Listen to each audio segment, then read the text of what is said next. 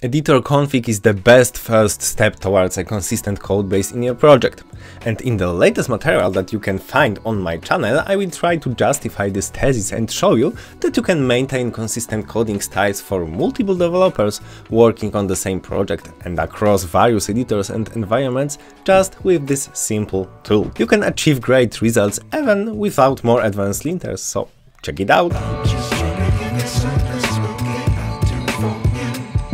Welcome back, I'm Przemek and this is the next part of the series related to linting and formatting tools in the web development. If you didn't have the chance to check out the intro to this series, check it out here, because it also provides some general knowledge and the ideas that I will show in this materials. EditorConfig is my default choice for all the projects that I create. This tool ensures the code follows a specific style guide no matter what editor you use. VS Code, WebStorm, ReSharper, IntelliJ, it is not a problem for them. It allows defining basic formatting rules used while writing a code, for instance, to spaces indentation for CSS files, for PHP files, max line length and a few more. You can check all the possibilities in the official docs. There aren't a lot of them, but it is powerful enough.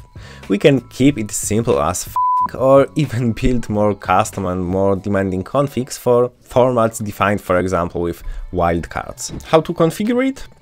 Its biggest advantage is minimal setup and flexibility. I don't need to install a lot of additional packages, perform complicated configurations and use millions rules to follow.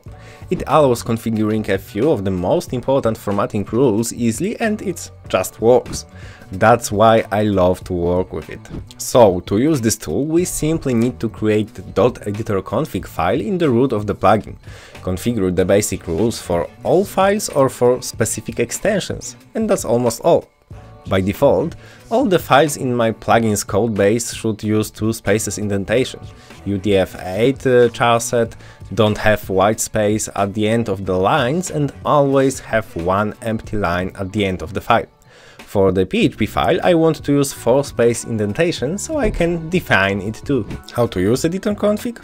Depending on the editor, you might need to install a plugin that reads the configuration file that we created earlier and formats the code. Some editors handle this by default, for example Visual Studio Code, IntelliJ, but some don't. If you use VS Code or PHP Storm, you need to install a plugin to make it work. Then, once installed, the coding rules are automatically detected based on the configuration file and applied while writing or saving the file. You might be surprised, but that's all.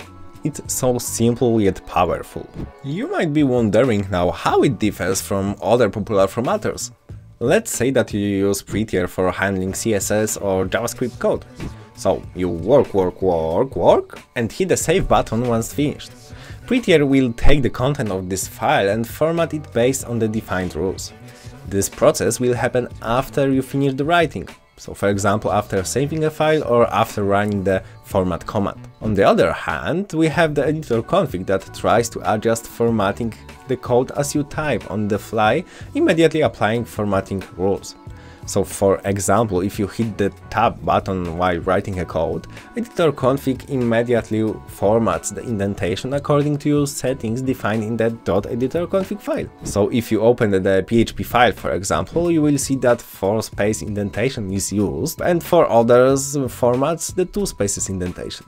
You will see that after hitting the tab button, the 4 spaces will be put into the code instead of, let's say, 2 spaces, which might be defined as a default ones in your editor. So is it worth to try? Totally. Its biggest advantage is simplicity, and not all the projects use advanced linting configuration, and sometimes it is not even worth investing time to fight with them.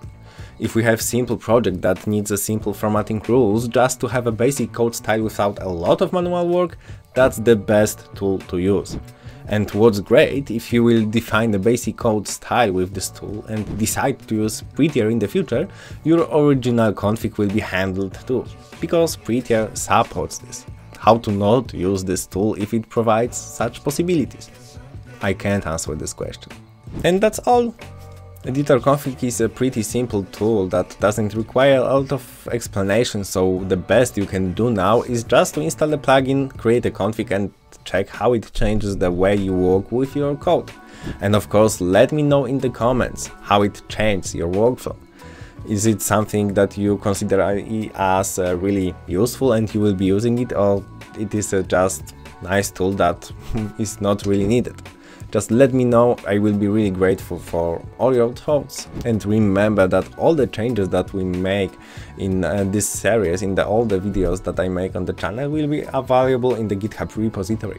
So I will post a link to the pull request with all the changes that we made in the video description, so you will be able to check out my own editor config and maybe you will take it and use across your codebase. That would be great. If you enjoyed this video, please remember to thumbs up. And if you don't subscribe me already, please do this now, because I will be posting more videos about other formatters in the next weeks, days. I will try to do this as fast as possible, but I just need to find the time for this. So thank you for your time today and see you next time. Bye bye.